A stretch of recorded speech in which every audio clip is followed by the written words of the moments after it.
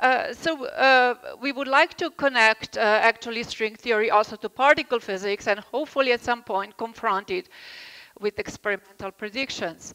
So the topic of my talk here is the study of F-theory compactification, where we encounter more than one U1 factors. The work is based on recent two papers. The first one was initiated, that initiated this effort is with Dennis Clevers, a postdoc at Penn, and Hernán Pieragua, a student at Penn. And a follow-up work is also in collaboration with Antonella Grassi, and we hope to have a number of follow-up papers. Some of the things I'm going to talk about will also be related to some previous work with Thomas Grimm and Dennis Clevers. So I would like to motivate why we are interested in studying F-theory compactification with with additional U1 factors. Well, first, why F-theory compactification?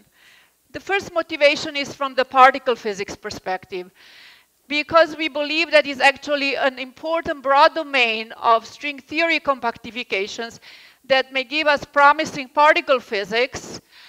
In particular, in the recent years, there was focus on grand unified models, like SU5 models with promising Yukawa couplings, and also the issue of moduli stabilization may be addressed in a promising way in this context. In particular, the construction of grand unified models led to big activities a number of years ago, first focusing on local constructions, but then later on pursuing also compactification on globally defined compact spaces. The second motivation for F-theory is that actually it's conceptually intriguing because it allows us to study type 2B theory at a final coupling where D7 branes are accounted for completely. And as a consequence, produces a beautiful geometrical description of compactification of this theory on elliptically fibered Calabi-Yau manifolds. Well, this is by compactification on F-theory. But now the question is why I would be interested in abelian symmetries in F-theory. Well, study of abelian symmetries also has important motivation in particle physics. In particular, it's an ingredient that is often encountered in building models beyond the standard models. For example, if additional U1 gauge bosons are light, this could lead to intriguing augmentation of MSSM model to an MSSM. We may need it for Paget-Queen symmetry and so on. If additional U1 gauge bosons are very heavy, there is still a leftover global symmetry, and thus such additional global symmetry can provide important selection rules to eliminate certain R parity violating terms, maybe shedding light on neutrino masses and so on. Well, there is of course also conceptual interest in studying such abelian symmetries because it leads to new types of elliptic fibrations in F-theory compactification, which is related to so-called Mordell-Weil group of elliptic fibrations whose torsion part has been studied in the past. However, the free part associated with the abelian U1 symmetries is less understood. In particular, there are important global issues there, and also very few systematic studies were done as far as additional U1 factors go, in contrast to extending both math and physics literature on studies of appearance of non-abelian gauge symmetries. So because I will probably run out of time, let me outline and summarize the outcome of my talk. So the core part of this presentation is really construction of Calabi-Yau manifolds that have two U1 factors and correspond to elliptically fibered Calabi-Yau manifolds whose Mordell-Weil group is of rank 2. Why not rank 1? Well, rank 1 has been addressed. Determination, this study actually allows us to determine completely the full spectrum of matter. By that I mean both representations and multiplicity of matter in 6-dimensional and 4-dimensional compactifications. For 4-dimensional compactification, we also had to construct the general so-called G4 flux on such Calabi-Yau fourfolds, and this leads to actually first such construction on rank 2 Mordell-Weil group Calabi-Yau manifolds. As a consequence, we obtain explicit constructions with generic U1 cross U1 gate symmetry, as well as grand unified symmetries with 2 additional U1 factors. Well, in this context, my view is that there are 2 important advances. One is from the point of view of geometry. In particular, what we found out is that geometry for 6-dimensional compactifications completely determines the matter spectrum, namely the matter representations and multiplicity of matter. In 4 dimensions, it allows us to study G4 fluxes and also determine to some extent matter surfaces, which allow us then to identify the chiralities of the corresponding matter representations. In a complementary direction, one advanced also some understanding of M-theory, F-theory duality in 3 dimensions by imposing physical constraints from M-theory on F-theory flux determinations. And then as a consequence in this 3-dimensional duality, the Simon's terms that we determine with this constraint fluxes in M-theory allow us as a consequence to determine actually all chiralities of matter representations in 4 dimensions, as well as confirm completely the anomaly cancellation of such spectrum. Okay. So let me try to highlight few core things about F-theory compactification, and the perspective I'm going to take is going to be type 2B perspective. Last year at Strings, I had the opportunity to talk about the work on D instantons in F-theory, and there actually the perspective was more from the heterotic M-theory duality. So in the F-theory formulation, the core object, geometric object, is a torus. It's actually an SL to Z invariant, allows us to formulate type 2B string theory in SL to Z invariant form, where a modular parameter of this torus specifies the axion dilaton of the type 2B theory. In compactification, this torus is fibered over the base that we typically parameterize with Weierstrass parametrization whose torus parametrization is in terms of such a function relation of the torus coordinates, and F and G functions are actually functions of the base coordinates. In particular, when the fibration of the torus degenerates, typically the string coupling of type 2B theory becomes very large and is associated typically with appearance of D7 branes in the base. So, so the core in the study of string theory compactification is really to understand the space of these elliptic vibrations, which produce in general singular elliptic Calabi-Yau manifolds. In particular, the singularities of the Calabi-Yau manifolds turn out to encode a complicated setup of D7 branes from the type 2B perspective. In particular, codimension 1 singularities in the base are associated with the appearance of D7 branes. Codimension 2 singularities, typically intersections of such 2-dimension 1 singularities, are associated with the intersection of D7 branes. And in order to obtain actually chiral matter that appears at such intersections, one also has to add for a G4 flux at such that then contributes to non-trivial chiral matter associated with such intersection. We can also look at the triple intersections corresponding to, could I mention, 3 singularities in the base, which are associated with the Yukawa couplings. So with this very overview, very brief of the essence of F-theory compactification, let me now turn to how to construct actually Calabi-Yau fourfolds, manifolds that have this particular Mordell-Weil group symmetry of rank 2 and thus associated U1 cross U1 symmetry in the compactification. So the Abelian gauge fields in 4-dimensional action actually can be found through classical Kaluza-Klein reduction of the 3-form fields that is expanded in terms of the corresponding 1,1 forms on the Calabi-Yau manifold.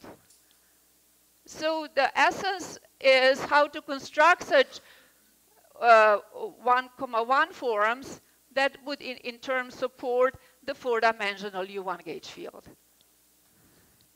And this construction goes via what we refer to as rational sections and is related to identifying first rational points on a particular elliptic curve that also has 0 point. So, for example, if we choose a particular field of numbers in Weierstrass parametrization, such a rational point would be point on an elliptic curve specified by the coordinates in this field. It turns out that those rational points form a group under addition, actually the Mordell-Weil group of rational points. When we promote such elliptic curve now to the, such rational points turn out to induce rational sections. And such sections via Shioda map are related now to divisor classes and as fourfold compactification. Oops. So, this particular sections are by Shioda map related to the divisors that are Poincare dual to the corresponding 1,1 forms. So in particular, the existence of such rational section as a consequence produces for us 1,1 forms that support Abelian U1 gauge fields. So with these basics, what we turn out to do is to construct such elliptic curve that have rank 2 Mordell-Weil group. So we had to identify elliptic curves. We have 2 rational points, Q and R, in addition to the 0 point, P. And it turns out that the generic elliptic curve of that type has a natural representation as a hypersurface in Del Pezzo 2. Namely, Del Pezzo 2 is a blow-up of P2 at 2 points, and the particular hypersurface equation is specified by a number of coefficients that live in the field of numbers. Okay. So with this particular specification of the rational of the elliptic curve with such rational points, it turns out that actually the concrete rational points, the 0 point and the 2 additional rational points are related basically to the intersection of the corresponding divisors associated with homogeneous coordinates of the dp2 and the hypersurface constraint. So now we have to turn to promoting this rational points on elliptic curve and to the whole fibration. And so in particular, what we have to, now construct is Calabi-Yau fourfold with such properties of the fiber. And in the ambient space, what we have to do is actually do dp2 fibration over the base. And it turns out that such a fibration in the ambient space is specified really only by 2 divisors in the base, which are associated with the loci of the 2 sections S7 and S9.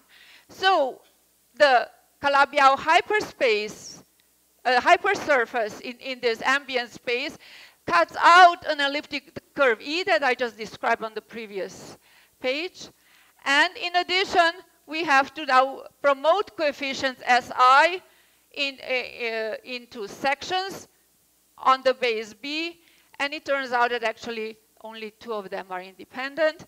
And in addition, coordinates of dp2 are also promoted to sections in this Calabi-Yau fourfold. And we also managed to do the whole birational map to the standard Weierstrass vibration. So in particular, those sections are now associated with the line bundles that depend on canonical divisors of the base and the 2 special divisors S7 and S9. And in this particular specification of sections, we are now set and are able to basically construct all the possible dp2 elliptic vibrations of this type.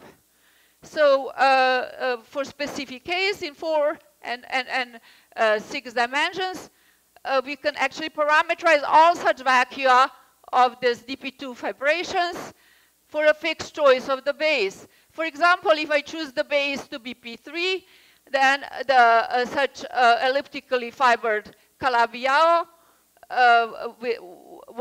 that is actually now generic with all the sections Si that I specified in the elliptic curve to exist, turns out to be parameterized just by 2 integer numbers associated with the multiples of the hyperplane divisor in the base. And basically, those are all topologically distinct dp2 vibrations with Mordell Weil group 2. Similarly, if we turn now to constructing examples with a grand unified gauge group, the actual Calabi-Yau is not generic. In this case, now some of the sections are special. In particular, if we blow them down at for 4 particular sections, at this point, it turns out that the symmetry is increased to SU5 symmetry. And again, the classification of all possible vibrations now is a little bit more constrained with fewer choices of the corresponding integers. So now I would like to turn to describing how we actually describe the appearance of matter in such compactifications with 2U1s, and basically how they are related to appearance of codimension 2 singularities in this particular dp2 elliptic vibrations. So as I argued, while there's no singularity associated with this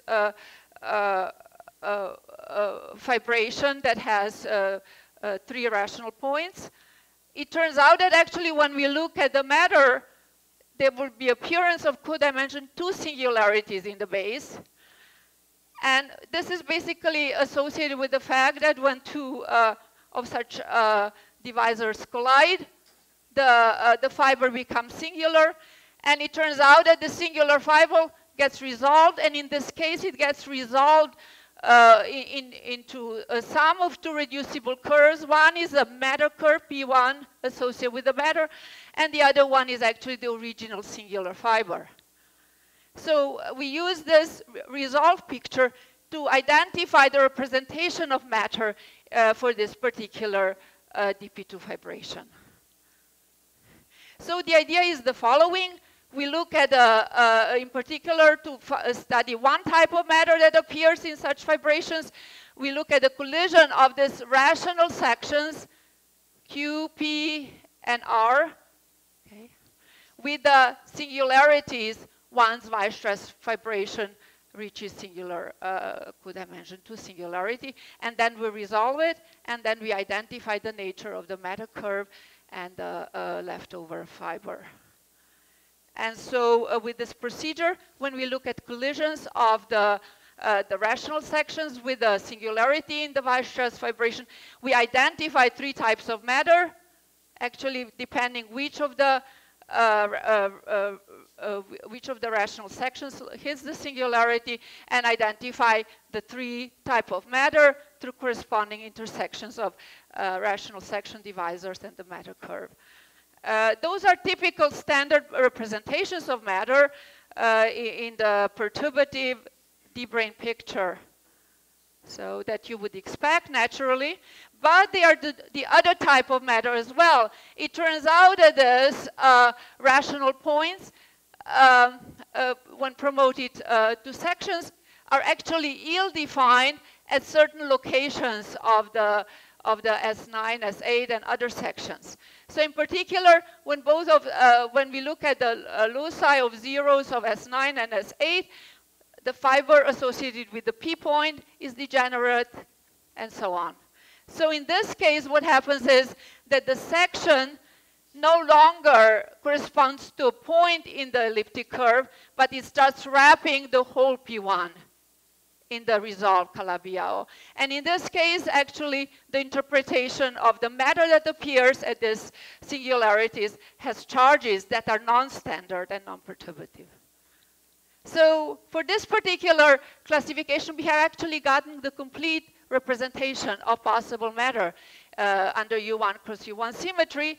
Now, if we make our Calabi-Yau non-generic, we can also realize GUT, SU5 GUT with 2 additional U1s, and we can apply analogous techniques to find the full matter representation. So for example, for this specific blowdown of 4 sections that produce SU5, at particular point in the base, so we obtain representations that are for which the fives, a set of fives correspond to type 1 matter, but we have also fives in that type of matter in addition to 10 bars.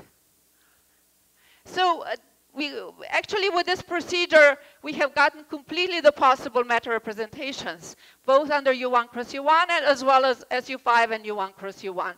Now we want to ask ourselves how many of these representations we get. And when we are looking at the 6-dimensional compactification, this would correspond to just counting the number of points when those divisors intersect. Okay? So actually the number of points where these codimension 2 singularities appear. And it turns out that for the second type of matter, they satisfy the complete intersection conditions, and we can determine the number of points just by counting the degree of polynomials Si and Sj. Analogously, now it turns out to be harder to determine the multiplicity, the number of points associated with appearance of matter of type 1. It's actually this now constraints become a complete intersections described by prime ideals. Actually, there are a bunch of polynomial equations for which we would have to count the number of solutions. And actually, it turns out that we can resort to counting such points via the so-called resultant of the polynomial systems, which allows us to also determine all the number of those points as well. So with this procedure, actually, we can completely determine the multiplicity of the matter that we analyzed, and now we can apply it also to other examples in other studied by other people. And so actually this is the first time that multiplicity has been determined for the rank 2 Mordeve group. So just one example. Let me choose now a specific a base. So let the base be P2. This is our general type 1 or type 2 matter. Now we can classify all the possible dp2 fibrations in general, basically in terms of 2 integers that were constrained from previous discussion. And this is the outcome in terms of those integers for the whole class for all the possible dp2 elliptic fibrations when the base is chosen to be P2. Actually, in 6 dimensions, we can generalize that to any base. We can also now address that for the case of non-generic Calabi-Yau when we have SU5 symmetry appearing, and also can get the full spectrum at multiplicities. As a byproduct, we actually check that the spectrum is consistent in the sense that it cancels all 6-dimensional anomalies. So it's independent check that our geometric procedure works precisely. So now I have just a small amount of time left, and now I have to, I would like to briefly summarize a 100-page paper that actually discusses the chirality, the determination of chirality for the matter in 4-dimensional compactifications. So with 5 minutes left, let me point out first that when we are looking at the four-dimensional compactification of F-theory, in this case, the nature of matter representations, with Mordey being of rank 2, is still the same as the one we identified in 6 dimensions, because all the action happens in the fiber. Okay? So representations are not an issue. The issue is to identify the chirality of this matter, and this is actually related to specifying the so-called matter surfaces and for G4 flux, and integrating such G4 flux over matter surfaces that for specific representation will produce for us the chirality. So this would be the geometric way, first principle derivation of chirality for the particular representation of the matter. Well, for that we have to do two things. We have to properly identify such matter surfaces, which now are related to four-dimensional complex submanifolds, and so as a consequence, in 4 dimensions, in the base, the matter does not appear at the point anymore, but at the matter curve. So we have to identify matter curves now in the 3-dimensional base, and then find associated matter surfaces as a fibration of matter of the curve in the fiber over these matter curves. And this can actually be done only like for type 2 matter, where we could find intersections very easily, number of intersections in 6 dimensions. But for type 1, it turns out to be hard, and we have not solved this problem yet. On the other hand, we can also calculate the G4 fluxes in this context by evaluating determining the whole basis of the so-called vertical Ford cohomology. And actually, this turns out to be the first calculation of such fluxes where we have the rational sections introduced. So at least for the type 2 matter, when we have these fluxes, consequently integrating the such fluxes over corresponding matter surfaces produces for us chirality. Okay. Now how about the rest? Okay. There would be the whole new lecture, but there is a complementary way of trying to extract properties of chiral 4-dimensional theories, F-theory, via M-theory, F-theory duality. And actually, this duality goes in via 3-dimensional analysis. Namely, the procedure, the way we would view this duality in this context is we look at our F-theory compactify on 4-dimensional singular fourfold, and identify in 4 dimensions massless chiral matter, but then we proceed and further reduce this theory on a circle, and in this 3-dimensional theory go on to the so-called Coulomb branch, where we have only leftover Abelian gauge symmetries, and try to analyze features of this 3-dimensional n equal to supersymmetric theory. Via M-theory duality, this 3-dimensional theory actually would be related not to the full M-theory on a singular fourfold, but actually it would be related to supergravity theory reduced on a resolved fourfold. Yes. So through this duality, actually, we could do our supergravity calculation, okay, and try to relate features of effective action of supergravity to the features of the corresponding field theory that comes from the F-theory side. Okay. Of course, the match is only in the infrared, and we have to integrate massive states. So the core thing in this analysis is that in 3 dimensions, when we do that for 11-dimensional supergravity, we encounter 3-dimensional Chern-Simons terms, which are completely classically determined in terms of theta parameters that come from integrating fourfold flux over corresponding wedge product of 1-1 forms on resolved fourfold. Now, from the F-theory perspective, such G4 is now the corresponding Chern-Simons terms are actually now different in origin. Some are classical, and they actually correspond to gaugings of Ramond-Ramond axioms in 4 dimensions and generalized Green-Schwarz mechanism. But some appear at the loops, And they are due to integration over all the massive fermions in the Coulomb phase of the corresponding F theory. And as you see, this particular Chern-Simons term coming from one loop calculation is proportional to the chirality of matter representations. So let me, I'm just almost at the end, just 1 or 2 minutes. So with this, with this connection between F theory and M theory in 3 dimensions, actually we now get conditions on the allowed F theory for fluxes. So in particular, we constrain this G4 fluxes from M theory in such a way that the classical ones from M theory calculation will be set to 0 for all theta terms that are 0 on the F theory side because they are neither classically induced, we set them to 0, or they are not generated at one loop. And the rest of the allowed fluxes will produce the rest of the theta terms for us, and so this is basically formulating how to constrain M theory G4 flux to make sensible contributions to F theory interpretation of 4 flux. And it turns out that actually with this procedure, all the surviving Chern-Simons terms actually determine fully all the chiralities and all the anomaly cancellations through this connection.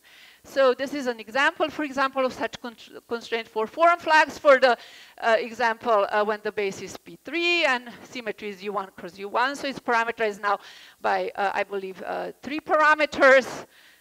So this is complete determination of chiralities as well as the anomaly cancellation. The similar methods apply to constructing that in SU5 cross U1 models. Again, in this case, now constraints on G4 flux in F theory turn out to be in terms of 7 parameters. We get, again, all 4D chiralities this way, and anomalies are checked.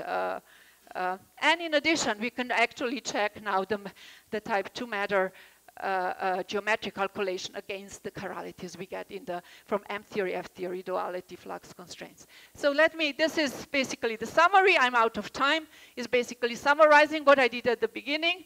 But I should maybe say 1 word about the outlook.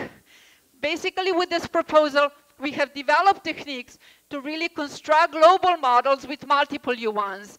Of course, we want to push that in 4 dimensions to generalize it to other bases, not just the P3, do complete supersymmetry conditions on 4 foreign fluxes, and study phenomenology. Another more formal approach is how about formally developed techniques for more than 2 U1s? And well, here I have to announce things because it's brand new, that actually we are in the process with another great student at Penn, Peng Song, to find rank through Mordell-Weil Calabi-Yau manifolds. And as a consequence, it turns out that we have complete interpretation of the corresponding elliptic curve. Thank you.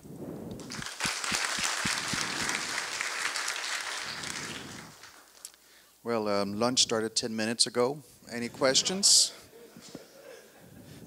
Come on.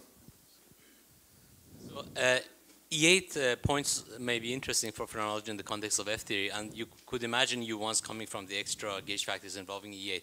Are any of your examples relate to that in any way, or have you thought about? We don't understand the parts, how we can, which parts can actually be related to non-abelian enhancement of symmetries. Some of them are actually massive. Some of these U1s are massive in the language of, generalized Green-Schwarz mechanism, and some are massless, but we don't understand how, collisions with enhanced symmetry points. But those are all very important questions to be addressed. So I think it's time to thank Mirjam again and go for lunch.